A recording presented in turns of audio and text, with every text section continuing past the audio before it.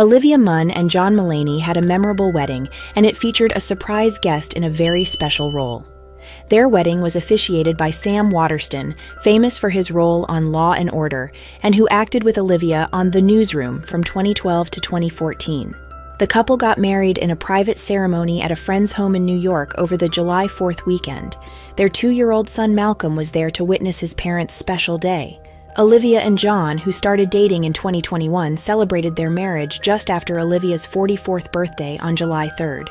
Reflecting on her year, Olivia shared on Instagram about her journey, including her breast cancer diagnosis. John commented on her post, thanking her for her strength and expressing love from both him and their son, Malcolm. Despite her health struggles, Olivia is optimistic about the future. She revealed that she and John have been talking about having more children, which she once feared wouldn't be possible due to her cancer. Thanks for watching.